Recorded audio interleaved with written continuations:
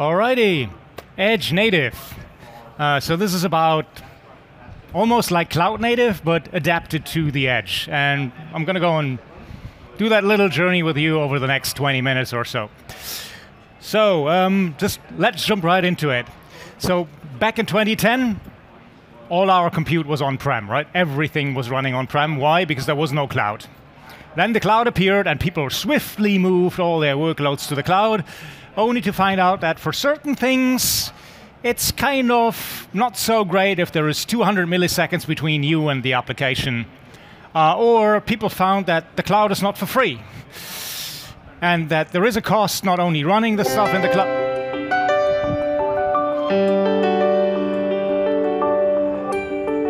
Oh boy, you should not run WebEx in the background.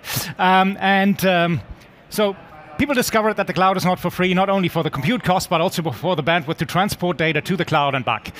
And then there is regulatory concerns, there is security concerns. So we've seen the pendulum swing back from everything in the cloud to certain things back on premise. But as we swing back the pendulum, one thing that we don't want to lose is what we love about the cloud. And what do we like about the cloud? It's the simplicity of the development model, it's the simplicity of the deployment model. So those things, please go and preserve them, and don't give me yet another tool chain, yet something brand new to only run the stuff at the edge again. So let's make the cloud, let's make the edge feel like cloud if you're moving back onto the edge. So what does that mean? We need to go and be as easy from a deployment and development perspective if we move back to the edge and abstract away these complexities that you're running at the edge, i.e. that you're running on a site that has low bandwidth, limited compute, intermittent connectivity. Let's make sure that this nature of you being distributed mostly disappears from a deployment and development model perspective. What we want to go and preserve is that we are able to go and deploy in seconds, and not like historically where people rolled equipment to be running on-prem, put the hardware there and run. And then finally, if we're starting over and run stuff at the edge, let's not go and build a new tool chain. I've been part of the team that developed originally the container solution for Cisco routers and switches. And what did we do? We built a highly optimized solution to run on routers and switches. Highly optimized, low memory footprint, excellent. But it came with its own tool chain, and everybody said, can you please go run Docker? And can you please go run Kubernetes? Why can't I just go and treat this as yet another cluster? Yeah. This time, we do it right. This time, we do look like a Kubernetes cluster at the edge. We're actually running a Kubernetes cluster at the edge. Which edge? There's many edges, right? So you can start off at the right-hand side, following Linux Foundation Edge taxonomy. Data centers, very centralized, all the way to sensors at the very far edge. And there's two approaches on how you could go and build an edge solution. The historic approach, that's also what the hyperscalers are doing, is what Gartner calls cloud out, which means you're extending the cloud operational model further and further to the edge. You're treating a customer location like a region, which made people build these things where you put a rack onto the customer site, you run Kubernetes on that, but you remotely control that cluster from the cloud. That means you need decent connectivity, you need a tunnel, everything is kind of cloud operated. What if, well, the connectivity isn't so great? Then you end up having problems. So there's this other approach where you can say, well, I'm not mandating any imperative control from the cloud, but I treat every single edge as its own little entity that self-organizes and only reaches the cloud every now and then in order to understand what it needs to go and do. So the declared or desired state I put into the cloud, and then I just realize it locally, autonomously. And that's the edge-in approach, which is very natural to Cisco, right? Because the router also kind of interfaces with its peers and then understands what it needs to go and does that really locally. So where we are focused is on this edge-in smart device edge. So little devices, and what do I mean with little? Little is something like this size. This is not a rack, right? So this is more like a small compute element, $1,500, $1,000 that you run with. Where do you put this typically? You see this in maybe your favorite copy shop or your favorite retail chain or whatever, or on the shop floor somewhere. And it's typically ingesting something like video, running some local app to count people, look at what happens on the shelf is and what's the inventory like, or see whether somebody indeed scans the product he's supposed to scan on automatic self-checkout. So all these little solutions, historically, people built them like piece of hardware, piece of software, totally integrated solution stack. And then, well, the next solution, totally integrated solution stack. Totally integrated solution stack. That works well for 1 or 2.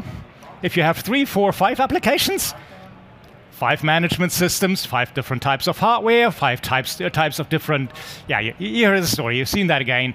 And that's something that we want to go and break down and move to a platform approach. So these vertical silos, everybody is busy like tearing them down and moving to something like where I have a hardware and operational layer, a platform, and then put my applications on top, which is also great for the solution vendors because then they don't need to go and worry about like putting hardware, rolling hardware, maintaining hardware, and the likes. The second thing that happens is historically people, for a particular type of job, they've chosen the hardware exactly to go and be a perfect fit. Now, if you run a versatile set of applications on top, choosing the hardware up front is very difficult. So you want to make sure that the hardware can be clustered and scales out so that we have a load of these little compute elements eventually. So if you need more compute, you buy another box. It's $1,000. If it doesn't work, by the way, you throw it away, you don't fix it.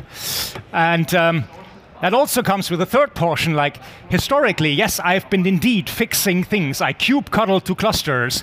I try to go and fix it. I try to SSH to the clusters. I try to debug. I looked at logs. Nope. How often did Apple SSH to your phone to fix it? Never.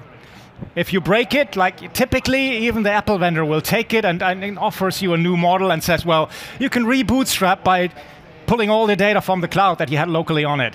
We're following exactly that model. So no longer imperative, but empower the device so that it can pull the state, and if it fails, it'll re-pull the state. I'm still here? Okay, I'm still here. And then finally, you want to go and not move hardware every time you move a new solution, but you move the hardware once and then you deploy many times. So these sites, like if you look at a Starbucks, how many IT people are there? 0. So it needs to be operated by anybody. And if you ever saw, well, if the point of sale terminal at McDonald's fails, the guy opens it, flips the switch, and hopefully it reboots. Otherwise, you'll see this red and white ribbon saying broken. We treat sites and locations as cattle. So if they fail, we rebootstrap them. If they lose connectivity for a while, well, they will catch up by fetching the state. We never, ever would consider operating them as something that I need to go and treat as a pet. Because if I have 1,000 locations, I can't really do that. All local control, central intent pulled down. And we built something based on community software. So the toolchain that we're using for observability is exactly the same toolchain that you would use in Cloud Native. So it's Prometheus-based. If you have a Prometheus client end solution, endpoint solution like App Dynamics, Grafana, or whatever, you can tap into it, you can extract the information as with any other cloud native solution. There's no special observability to solution that is just for the edge. No, we don't do anything of that. So we really maintain the cloud development experience. So let me give you an example, but before giving you an example, let me show you 90 seconds of a little bit of inspiration which just got finished over the weekend with an agency that we had. Apps at the edge can run close to you, me, everyone. And they can be here, there, everywhere. Imagine you had one solution for all your edge applications. A solution that is easier to use than your smartphone and feels familiar at first glimpse. A solution that is secure and scales as you grow, within and across thousands of locations. We set out to abstract away the complexities of the edge for you, whether you're a developer or in operations. You're a cloud-native engineer today, we make your transition to the edge very simple. We have built a system that is robust, secure, and horizontally scalable by reversing the classic control logic away from the cloud. Edges can now control themselves autonomously. Edge locations fetch their goals from the cloud and then work independently to achieve them. Network outages or low bandwidth, reinitialize a device, not a problem at all. Pre-integrated seed applications that are focused on AI ML and data management get you started fast. This is Great Bear, one platform for as many applications as you can think of. Plug and play and ready to be used in seconds, with the devices and the management integrated. Join Great Bear and become Edge native. So that's the team that built it. So we are, as Guillaume said, we're a group inside Cisco, emerging technologies and incubation. This thing is available, but you can't buy it. We might be able to buy it in September, October timeframe, but we're in this pre-phase of doing the early field trials and the like, so you can go try it out. If you go to greatbear.app, you can go and subscribe. If you go to docs.greatbear.io, you can go and get into the documentation that we have. So we built this as an evolving solution that has seed apps, that has an operational layer, and that has a set of early devices integrated. And we built this platform, as I said, out of open source tools in order not to recreate a niche particular toolchain solution. So the whole thing is based on small Kubernetes clusters. The pixie dust or the special sauce that we put in is what we call an edge operator. And this edge operator makes sure that the cluster is maintained. It pulls state from the cloud. It even rearranges the cluster. If a worker fails, if a leader fails, it automatically repairs this overall thing. So it maintains it as a conglomerate so that we can go and say, well, we apply applications to a particular location or a site. We're not running on any particular node. Because even with your smartphone, do you know which particular core you're running on?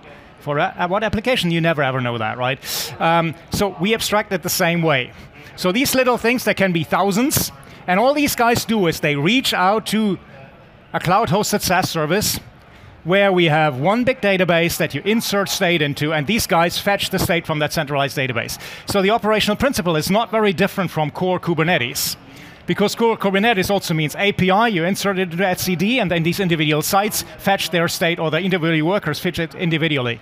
But, well, for us, it's kind of going from one cluster to thousands of clusters and build a cluster of cluster solution.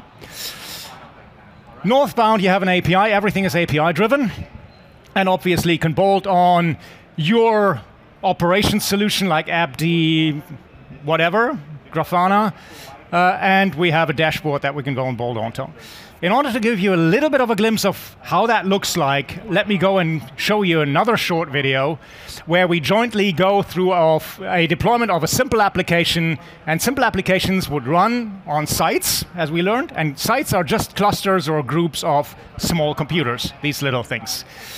So we're going to go and define a site, we're going to add a node to that particular site, and then deploy the most simple application that you can ever dream of. What is this? It's something like ping, like simple echo, and we're going to go and deploy a simple echo system, a simple echo application. So diving into this thing onto the dashboard, I have 4 sites here, and these are actually locations of team members. Team is mostly located in Europe, but one location that we don't really have here is one in Portugal, and we have one guy, Rafa, living in Portugal. So I'm going to go and add a location in Lisbon, Portugal, and saying, well, that's a Cisco office in Lagoas Park. I'm going to go say, well, okay, I'm going to go and create that. And the minute I say create, this site shows up. But right now it's empty. And I need to go and put a node into this site, very much like the claiming procedure in Meraki. Use a hardware ID, claim the node, say OK. Then I suddenly see that this node pops up. And then it's bootstrapping and loading the operational environment. It's ready now, so that I can go and have this thing now reach out to the cloud and say, well, what am I supposed to go do? I'm supposed to go and deploy an application here, and this is this very simple hello application where we say hello from Grey Bear to Cisco Live, the access port, and then I'm just simply clicking deploy, and now I'm putting the intent into the cloud, and the individual device now will reach out at regular intervals and eventually will fetch that declared state and will start to realize it. Okay, we're running now. And that means like I'm running, I can go and run this application, and this application is magic, right? So I HTTP to that address, and we see hello from Cisco Live. That's as simple as deploying stuff from an app store on your smartphone, and that's the goal. Also, the operational model that we have is as simple as your smartphone, or maybe even simpler, so that anybody can run it, especially also non-IT people that are typically operating these smart device edges at scale. So we integrated observability like off the shelf, and all you need to go and do is create a Prometheus endpoint that points to our northbound metrics API. That's it. We have an API-first approach, so that everything that is available on the dashboard is available on the API. We build a bunch of seed applications for things like ingest video from an edge and downsample it, compress it, because many people just say, well, there's too much data coming in.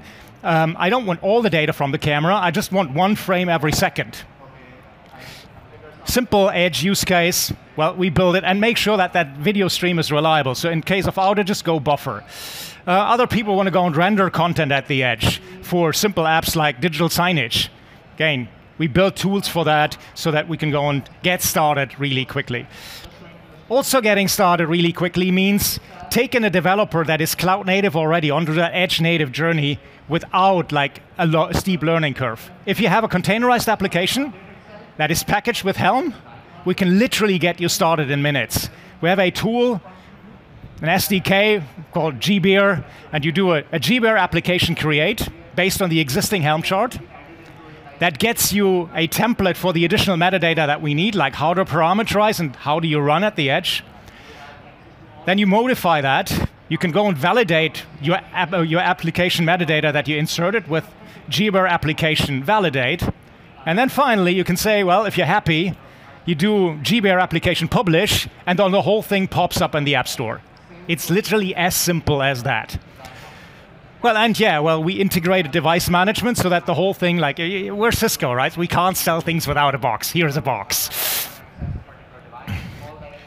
And that means we can go and translate the edge, the cloud-native experience all the way to the edge with really minimal pixie dust, and keeping the simplicity of the cloud while enabling that transition from siloed solutions to one thing that really looks like a platform, where you can have as many devices as you need from a kind of how much storage do you need, how much compute do you need, how much memory do you need. You just add compute elements, and the platform will make sure that, well, this is all like aggregated into one side or multiple, and then we have the operational layer, and we put stuff on top so that, well, ingesting video doesn't really become a pain, running a distributed AI model doesn't really become a pain, so we help the application developer that does stuff like smart mirrors, loss prevention, or whatever, get started really fast.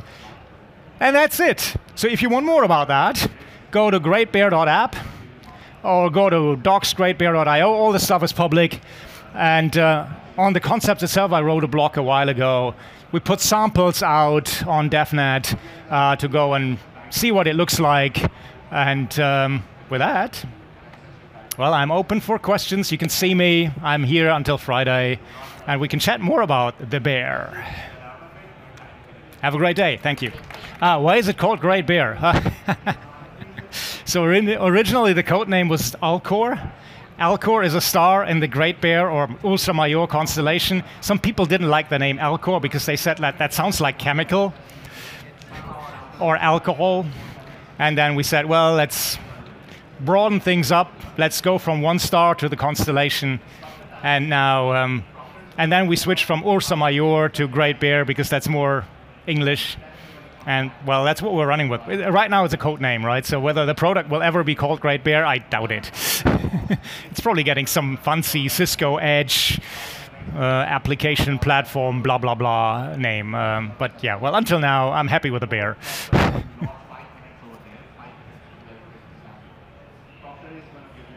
All right.